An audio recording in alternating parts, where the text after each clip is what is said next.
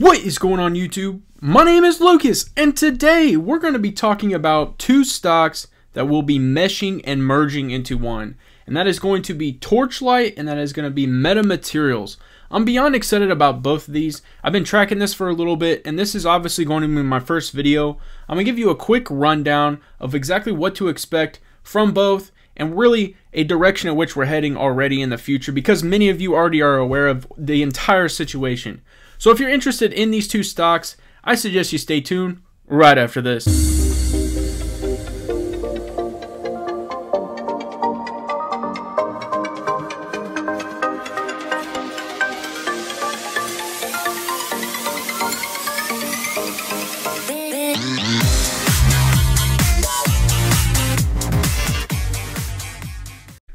Before we start talking everything Torchlight and Meta Materials, I ask that you guys smash that subscribe button, smash that like button, comment down below, and now it's time to give you an update, to dive into this video, and you guys know how I do it. Let's go!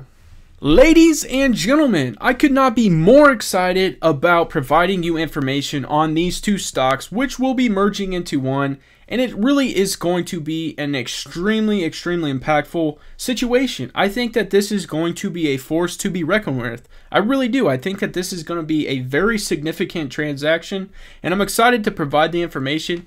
What I'm going to do first is I'm going to really break it down very simple for you guys who are maybe not familiar with what is going on here. And then for the people who do know what is going on, I'm going to really dive in and provide some updated information, because some things have actually happened within the last couple weeks that I think are extremely significant.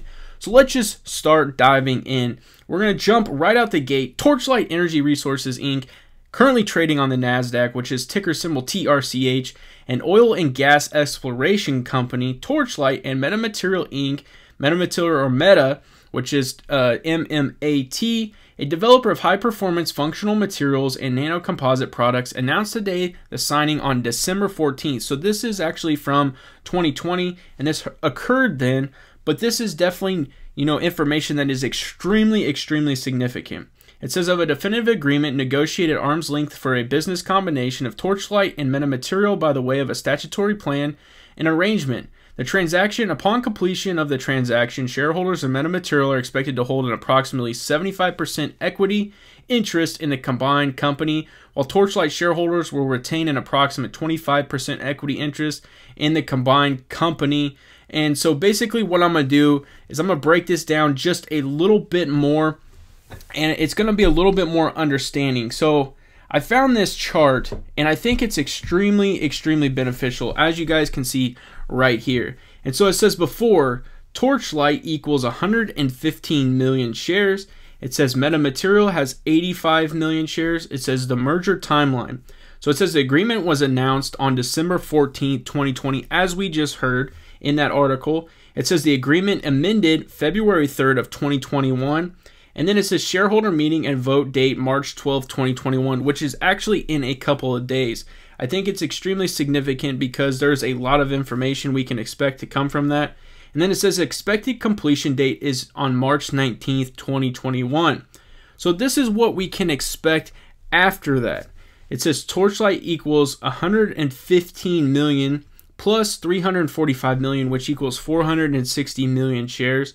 And then Meta Material will have 0 shares. So obviously that is the merger, that is the combination. It says, note, this is the best case used for the example.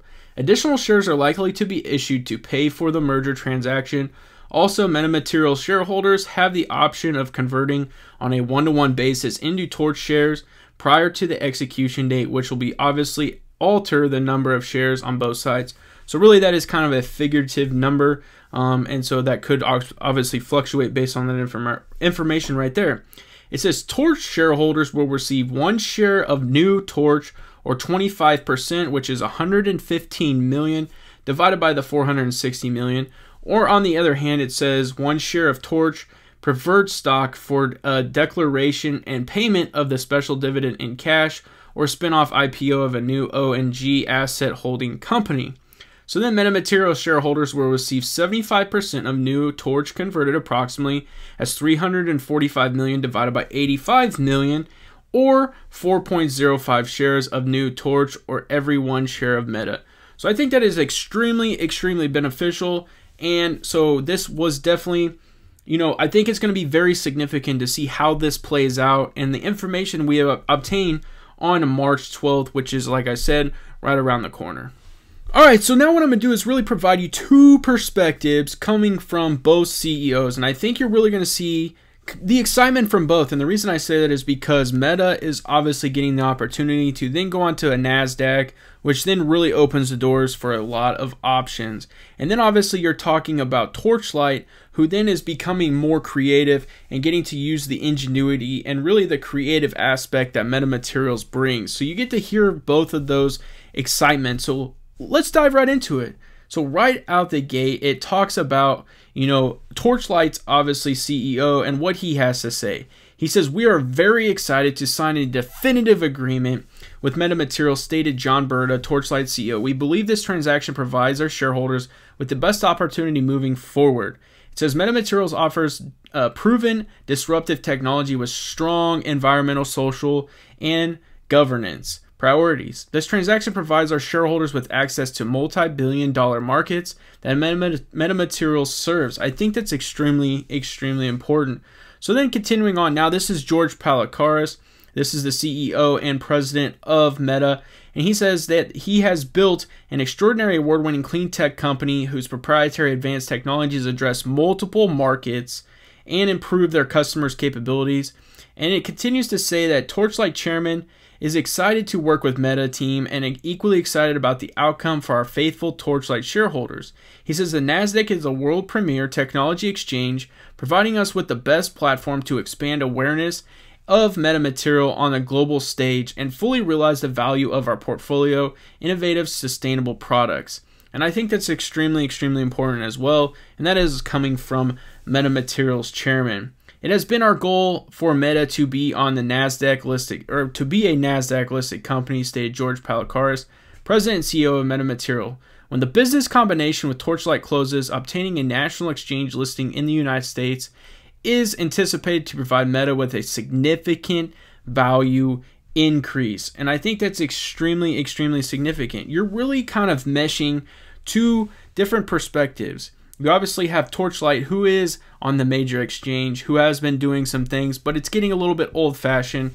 Then you have Meta, who is really coming up, is a new, upcoming, very innovative, creative style of company. They bring a new flash, a new flair, and they're coming together, and they're going to use each other for that aspect. I think that's significant, and I think it's exciting because you can hear it, you can sense it in both of them. Now it's time to dive in and really hear about some of the new innovative creative things that MetaMaterial is obviously offering, and this one is absolutely crazy and very, very cool. So here we go. It says MetaMaterial, a developer of high performance functional materials and non-composite, today announced a collaboration with Sekisui Chemical to improve the performance and coverage of high level, high speed 5G and future 6G networks. I think that's absolutely amazing. Obviously, we're still building out and really developing the infrastructure when it comes to 5G. They're already talking about the future of 6G. This is absolutely incredible. It says together Meta and Sekisui are developing a new transparent flexible radio wave reflecting film. It says which passively reflects and transmits radio waves into a sub-gigahertz and millimeter wave ranges. The transparent film can be applied anywhere without requiring connection to a power supply and without spoiling the surface's appearance to improve the communication environment. The general premises of high-performance 5G is to create wireless mobile networks able to handle a far greater number of simultaneous connections to greatly reduce network latency. And I think that's something that we experience now for those of us that aren't fully on 5G, and I think some of us are still lagging behind in a 4G setting. The more and more it seems like you get into a very heavy populated area, a very dense populated area, your latency and your laggy time is really noticeable, especially from a cell phone standard. So I think the more and more we can become, 5G and we really push and become, very well and in this, I think that's going to be extremely, extremely significant. And it sounds crazy that they're already working on 6G. That's incredible. So let's continue on. It says, however, these high-speed signals are highly directional, have reduced signal range, and are easily blocked by objects in the environment, such as buildings and trees. Deploying large numbers of small cells in dense urban areas to fill dead spots in network coverage, including providing access to power and fiber optic backhaul infrastructure, raises costs and creates challenges for wireless carriers. Meta and Sikasu are working towards developing a passive, more sustainable solution to cost effectively address this problem. And I think that's significant. I really do. I think that this is something that is going to have a major impact on these types of networks. It says Sikasu and Meta are working towards developing a solution to help wireless service providers deliver on the promise of 5G networks. Obviously, you have a ton of people that are really saying 5G is important, 5G is significant, it's doing amazing things. But if the network isn't really all that, then is the hype really worth it? No. So they're working on something together. They're combining on something together to really make this a significant improvement. And I think that's phenomenal. I really do. It says, we are proud to work with a world-class partner such as Sikasu to help develop and potentially deliver a practical solution which will simplify the deployment of 5G networks, help to enable many new applications, and improve the experience of everyday users, said George Palikaris, obviously the president and CEO of Meta.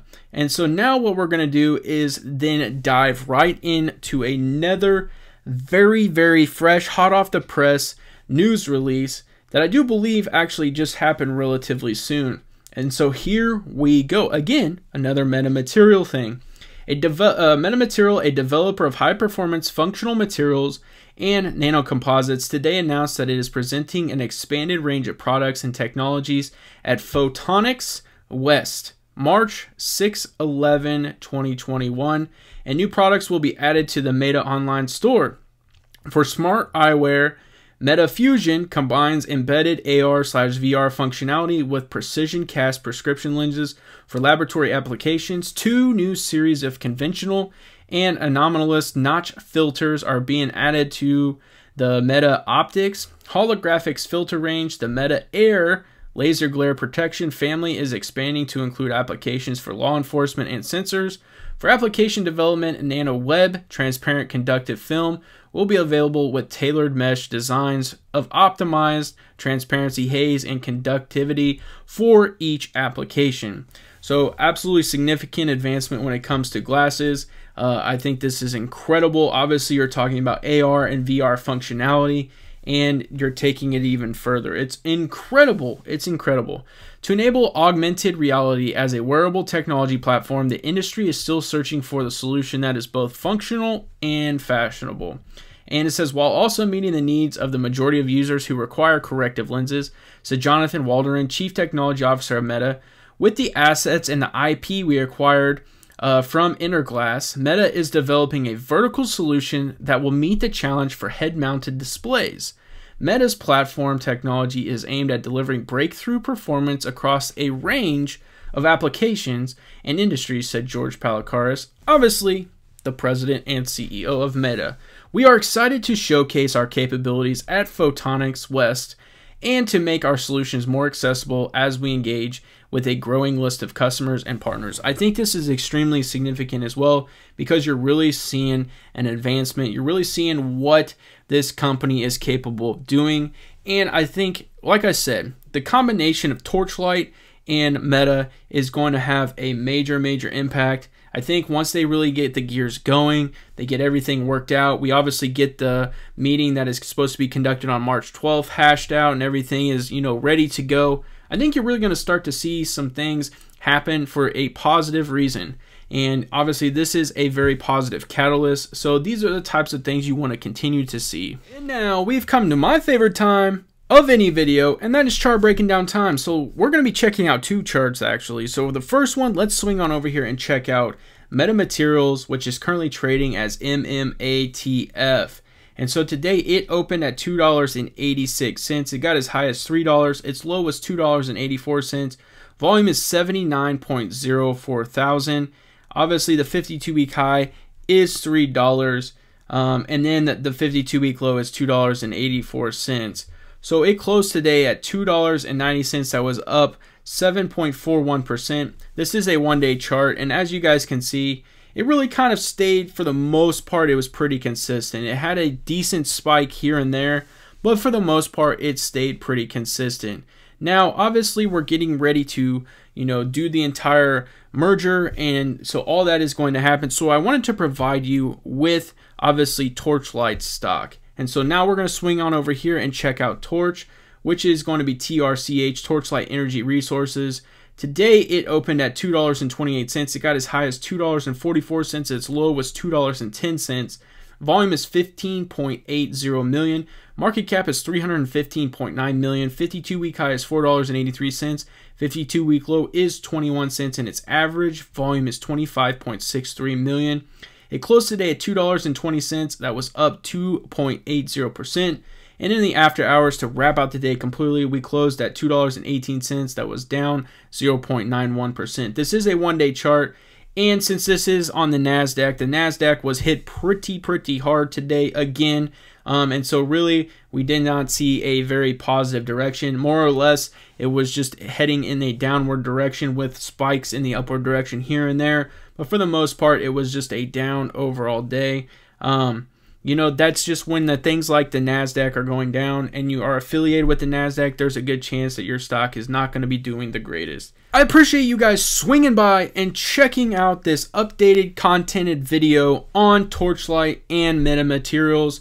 I'm going to continue to provide information on this because I know a ton of people are interested in really what is going on with these two companies, with the merger, what we can expect moving forward, and really it's just an exciting thing. So I do appreciate you swinging by and checking out this video. I do want to remind you guys, I am not a financial advisor, and anything I say in this video is for pure entertainment purposes only. And that's exactly what I'm here to do, is entertain. And you guys know how I do it. If you like this video, smash that like button. It helps out tremendously. And if you enjoy the content, because I'm going to keep the content flowing, subscribe to my YouTube channel. And as always, have a good day.